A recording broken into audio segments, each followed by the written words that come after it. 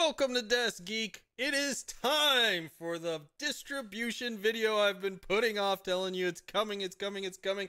Well, it's finally here. It's finally here. My observations on the various distributions out there. So, a couple ground rules. Number one, thank you to the open source community, the men and women who spend hundreds and hundreds of hours putting together these incredible distributions that I get the honor and privilege of being able to utilize and be able to get my work done on, and saving people lots and lots of money and time. So no matter what I say in these comments, know that this work overall and all the distros that I tried are incredible when you think about the amount of work that goes into creating something like an entire operating system and determining what packages, how things look, the design, the layout. Absolutely amazing. So there are a lot of Linux distributions. Some people look at that as a good thing. Some people look at that as a bad thing. You know, some people compare it to kind of the Windows 2000 world where you had like 9 different versions you could choose from. Other people like the idea of it because it gives you a lot of choice. And really what I found at the end of the day is I like that there's a lot of distributions out there. Maybe there's some that need to be collapsed to narrow in some of the confusion, but we'll get more into that in our final thoughts video. So none of these distributions that I'm going to talk about were installed in a virtual machine, and every single one of them was installed on a formatted hard drive. So the idea is to have given everything a really solid, clean slate to start off from the installation process to actually utilizing it live. It's also important to note that my main focus over everything else was video production. So audio and video production is the primary focus of what I was using these distributions for. They were on all of my machines, so I used them for everything like gaming, writing documents, everything. But the thing that I focused on was that, and that may not be your focus. So therefore my points on some of these distributions may be mute. So this video is not meant to say this one's better than this one, blah, blah, blah. This is just my favorite, my observations. Take it for what you want. I'm not interested in a battle of what's the best distribution and what's not. That kind of takes away from the beautiful community that is Linux, honestly, getting into that type of stuff. So I'm not going to go there. Number two, I think it's important to note that a lot of people talk about Linux revitalizing an old machine, and certainly it's fantastic for that. But I wanted to do this challenge on my beast, what I lovingly call the beast, the i7 Intel with 32 gigabytes of DDR4 RAM with an NVIDIA 1070 with an NVMe SSD hard drive. I mean, we're talking about a very, very powerful machine, because Linux is not just good at revitalizing old machines. It's good at showing off the cutting edge of new machines, or at least that's what I wanted to test. And what I was looking for in the distributions: can it game? Can it stream? Can it render? Can it do 3D graphic rendering? All of that are the type of things that I was looking for, from being able to develop intro screens, text, render 20, 30-minute videos. It has not only met my expectations, Linux has, but blown it away. It is so good for powerful, cutting-edge machines, as much as it is, and that's why most of your supercomputers run Linux, as much as it is any other machine. This computer ate through rendering 15, 20-minute videos like nothing, like butter. It just cut through them, handed them back to me and said, "Please, sir, can I have some more?" It didn't hesitate. It didn't heat up. I didn't hear my fan spinning. It was just like, num, num, num, num, num. Here's your video, next. I mean, it's incredible, the power of Linux and how everything is working together so solidly. So wanted to get those things out of the way. So let's talk about the distributions. You'll see here I have distro watch up. I'm just showing here that your top distributions are generally Mint, Debian, Ubuntu, OpenSUSE, Elementary, Manjaro, and Fedora. And if you look at the last 12 months, you're going to see very similar. They may switch rankings a little bit. Mint, Debian, Ubuntu, OpenSUSE, Manjaro, Fedora. Elementary is a little further down in this one. But you can see for the most part, those are your top distributions. Those actually happen to be the ones that most of you recommended me to check out. There are hundreds of distributions for you to look at, so there's no way I could go through them all. These are the ones I was able to touch within the 30 days. So first up, we're going to talk about Mint. I loved Mint. When I installed Mint on my laptop and my desktop, I instantly fell in love with not only the beginning, the presentation of Mint. So when you first see it, you don't feel like you're going back in time. You feel like you're kind of going forward in operating system futures. It's absolutely gorgeous. Navigating it is simple. It's intuitive. It makes sense from going from a Windows user to a Linux environment. The package management system was on point. It was familiar. It was not hard to figure out or to navigate. The community support within Mint is top notch. I mean, there's just so much support from the forums to RC chat. Beautiful, beautiful people there. Issues that I did have issues with losing Wi-Fi and waking from sleep on my laptop. So when I would close the lid on my laptop, go away for a while, come back, open the lid, I lost Wi-Fi connection. And then, let's see, Kdenlive. I had some theme issues with Kdenlive where the default theme removed the actual video bar that you would move across when you're going to cut or playing videos on the bottom portion, and I could not get it back, and it happened both on my desktop and laptop. So those were kind of issues that I ran into with it, and I'm not sure what caused that. Probably some type of theme setting or something along those lines. But in any case, those are the only two issues in running that I ran into. Otherwise, the applets on the screen are beautiful. It had none of the issues with the 1070 mouse lock when you were installing it like Ubuntu had. And it performed very, very well with gaming. Mint is definitely new user friendly. It's a beautiful thing. Definitely deserves to be at the top where it is of the distribution chain. In my opinion, it's a very, very strong distro, and that's why people love it so much. Ubuntu, this is where we started. Definitely new user friendly. I think the default look to me is a little dated. It's an incredible community. You probably have the most forums and answers and things that I found around Ubuntu doing Google searching. That means it's the most indexed answers for Linux issues out there, generally Ubuntu based. I did have constant little errors popping up in 16.10. Nothing that crashed the system, nothing that stopped me from working, nothing that kept anything from going forward. It was just something with the proprietary drivers, which they fixed last week, because I haven't had the issue since. So there was some issue last week, and that got resolved very quickly, which is kudos to the Linux community. Great overall compatibility with the hardware. I mean, it's compatible with just about every damn thing you throw at it. Great compatibility with Windows workgroups. So if you have networked Windows hard drives and things, like I do off of my router, it sees them, accesses them, no problem. Printer setup, no problem. The compatibility for software, everything is pretty much compatible with Ubuntu, and it's incredible for gaming. It does a very, very good job. So now we'll talk about some flavors of Ubuntu, because there's a couple flavors or variances to the GUIs that are set up over top of the Ubuntu shell. So Kubuntu, which I think is KDE based, is I had a lot of issues with this one with audio. Now, I don't use standard audio systems, so understand I've got a DBX 286S preamp processor. I've got a USB 2i2.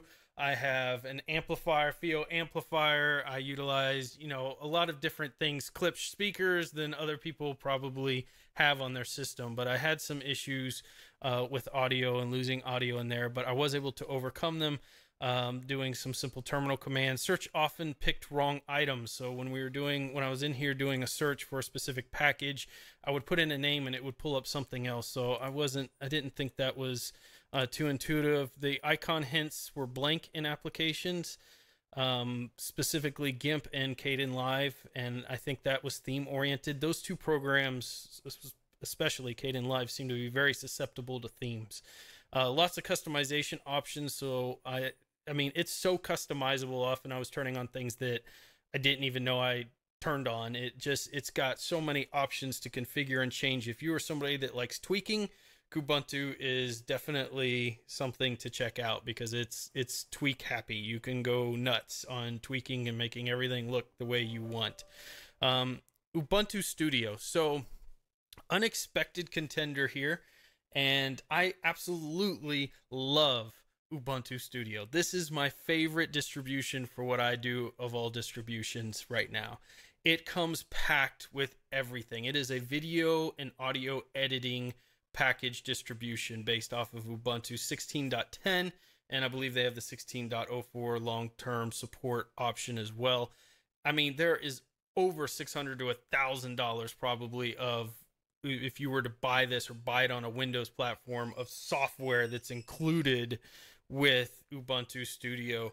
The Samba network compatibility, printer compatibility. It did have the NVIDIA 1070 driver lock issue, which again, it doesn't stop anything. You just have to tab in and choose the proprietary driver and you're good to go. And I just think for audio and video creators, it's amazing. Meaning I can go get a computer right now, install Ubuntu Studio, make a video, and have it published probably within an hour and a half.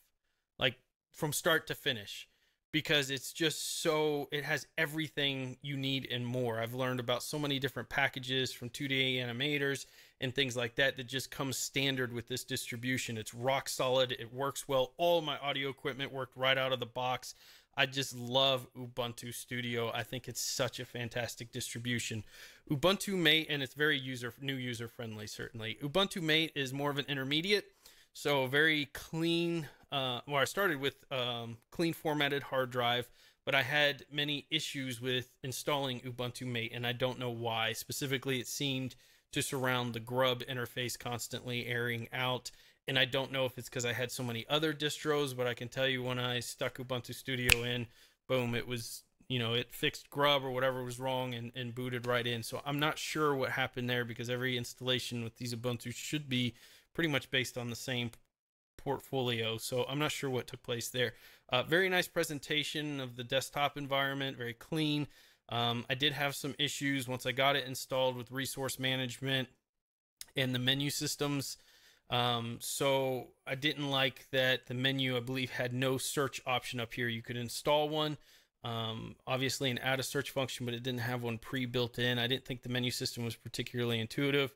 I was not a fan of the resource usage on there, and I've actually watched other YouTube videos where individuals mention the resource usage.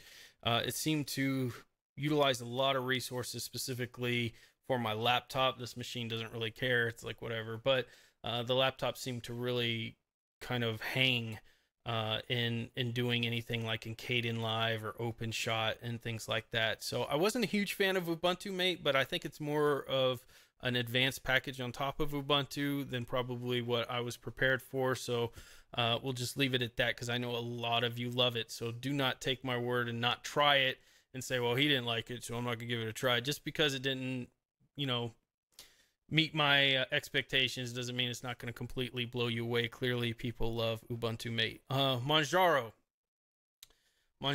is one of my favorite as well. So default interface, though, I've got to knock it. I hate the fact that it starts with that emerald green color that looks like a 70s couch.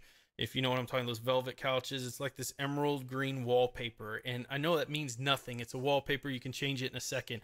But it's just that first impression, you know, when you're booting up your machine, you've got this new operating system. You want to feel like you're into something that's surpassing what's out there, kind of like Mint gives to you. And what's funny is you can just go right into the default theme settings, and they have these beautiful default wallpapers with Manjaro's logo in 3D and just absolutely, you know, dark and light themes that are gorgeous and grab you, and instead they preload it with this ugly emerald green. I don't know, but in any case, it's highly customizable. You've got rolling updates, the best driver support for computers out there. The package interface wasn't familiar to me coming from Debian, but it's very powerful. The search is incredibly powerful on it. I did have some issues with the theme in OpenShot blocking out text due to the default theme settings, but that was quickly overcome. The terminal and package control were more powerful, obviously, but they were slightly more complex to me with the AUR package management for the unofficial software that you could install. I did have issues with Windows workgroups and randomly losing connection on both my desktop and laptop to Samba network drives, like the hard drives hooked up to my router. So I was able to get them back, but it just kind of kept popping up every once in a while where I couldn't connect, and I haven't had that issue within Ubuntu, so not sure what's causing that. Did not have the NVIDIA 1070 mouse lock issue. Incredibly strong gaming platform. You guys saw me stream games from Manjaro to the Steam Link box, etc. It played games like a dream.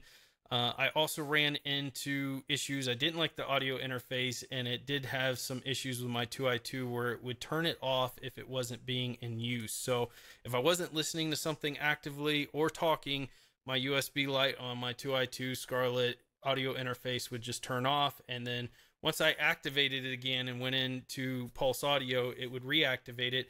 Ubuntu Studio uses Pulse Audio, and I don't have that issue, so I'm not sure why it's an issue there, but probably some type of interference. And the only one I'll talk bad about is Elementary OS, and that's because it surprised me. I've used Elementary OS in the past, and I absolutely loved it. I thought it was beautiful. It was very Mac-like, very gorgeous interface, and it still is. But the App Center kept crashing anytime you type in more than 2 letters, and it's a known issue that's out there on the boards. The GoPro and mounted drives had no default privileges. I felt like I was in Windows 8 again, where everything I was doing, it was asking me for permissions to do. The default software it loads was very limited and sparse, which some people may like, but I don't. Trying to get a USB creator loaded on the thing was a battle in itself. There's no default program like Ubuntu and others have. Etcher wouldn't install on it, so I just had to go through the terminal and use the USB creator GTK. I thought the search and options were incredibly limited. Elementary was absolutely the worst experience of the distros. It was the only one that I was really shocked too, because I think there's so much potential there. And I don't know what's happened, if it's just I hit them at the worst time possible where they had some errors they haven't patched yet or what, because like I said, I've had good luck with Elementary OS in the past. So that's it. That's my review of the distros. I know some of you are going to be pissed and be like, you're an idiot, this one's the best, and I'm sorry you feel that way, but again, keep in mind I'm just doing this video for my workflow, the things I like to do, and at my experience level. So I'm not some super Linux user. I'm very much, you know, at the beginner, in between beginner and intermediate, probably somewhere in between there. So keep that in mind.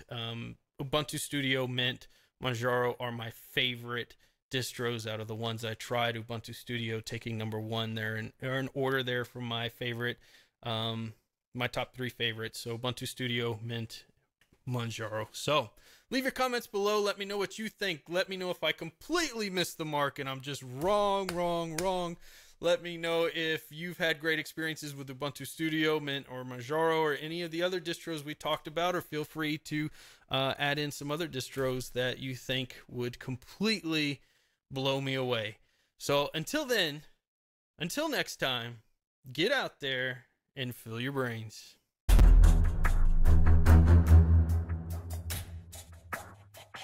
Don't get subscribed. Does not like the video.